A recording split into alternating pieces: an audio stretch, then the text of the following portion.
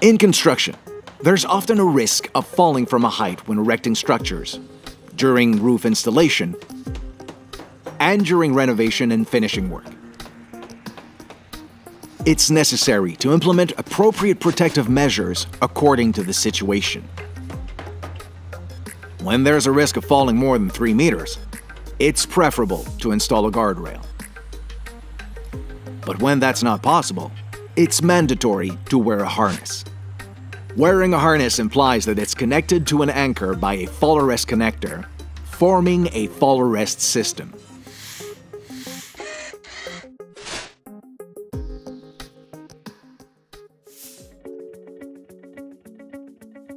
A fall arrest system comprises 3 main components: an anchor, a fall arrest connector, and a harness. The fall arrest connector is the set of equipment that connects the harness to the anchor, such as connectors, energy absorbers, and lanyards. At a minimum, the fall arrest connector must consist of a lanyard with an energy absorber or a self-retracting lifeline.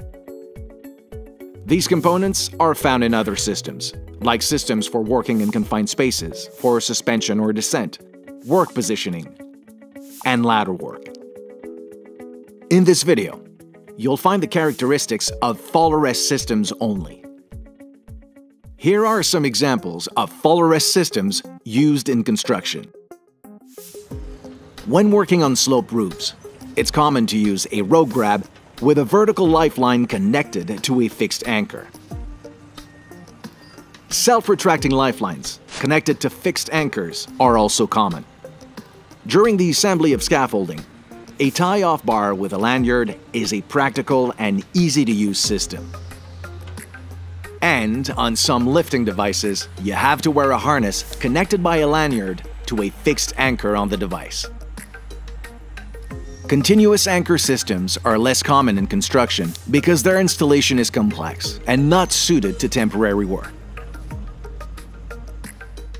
All components of a system must comply with Canadian standardization norms indicated in the Safety Code for the construction industry. In Quebec, the fall arrest connector must limit the free fall height to 1.8 meters or the fall arrest force to 6 kilonewtons. A lanyard, including the energy absorber, must have a maximum length of 2 meters. The anchor must have a breaking strength of at least 18 kilonewtons. You have to be particularly careful with online purchases. Components could be standardized for recreational use or another country, but not for construction in Canada.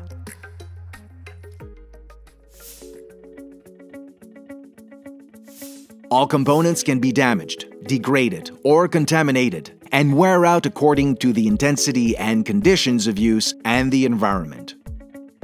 That's why it's necessary to check the general condition and operation of your equipment before each use. This allows for the detection of any anomaly that could keep it from properly functioning in the event of a fall. First, inspect the labels. They must be legible and present. All components must be inspected to ensure there are no signs of wear due to prolonged use. There must also be no cracks or deformations. Make sure there are no tears or cuts. You must check for stains, discoloration, paint, or ink, such as traces of marker. Do not use a component that shows signs of corrosion. Always make sure that the impact indicator is intact. In short, if there's a sign of damage, do not use the component. If a component has been used to stop a fall, whether the impact indicator has been activated or not, it can no longer be used. If a component has been altered in any way, it can't be used either. If you have doubts about the integrity of a component, do not use it and report it to your supervisor.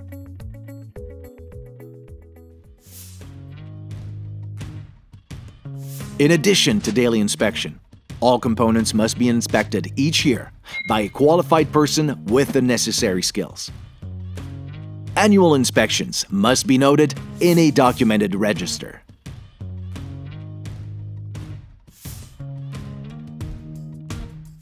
To avoid injuries, the clearance distance to prevent hitting the ground in case of a fall must be planned. This is generally called fall clearance. To calculate the minimum required fall clearance, add the length of the lanyard, the deployment length of the energy absorber, the distance between the D-ring and the worker's toes, plus 1 foot of harness stretch, and a safety margin of 2 feet. In most cases, the minimum required fall clearance must be at least 4.5 meters. For a system with a vertical lifeline, to the calculation, you need to add the length of the rope and its elongation.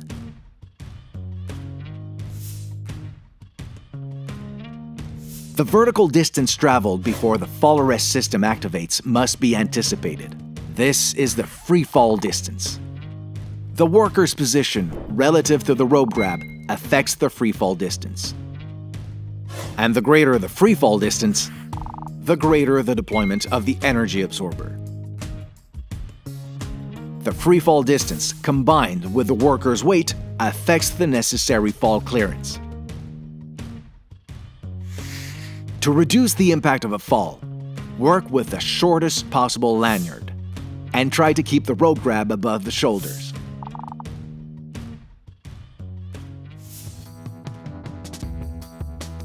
Pendulum effect is the side-to-side swinging motion after the fall is stopped. The greater the horizontal distance between the harness and the anchor point, the more the pendulum effect increases. If working near a structure, there is a risk of contact with obstacles during the fall. There's also a risk of contact with the structure on which you are working. To minimize the risk of injury, anchors should be placed horizontally at a maximum distance of 3 meters. And the angle created by the offset should not exceed 22 degrees. 22 degrees corresponds to the angle halfway between two anchors spaced 3 meters or less. Working in this zone reduces the risk of injury caused by the pendulum effect. That's why it's so important to always attach yourself to the nearest anchor.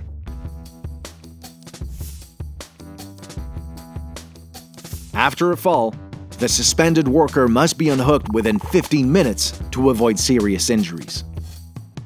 You must have a retrieval plan if a fall arrest system is being used. The harness and all the components used during the fall must be taken out of service.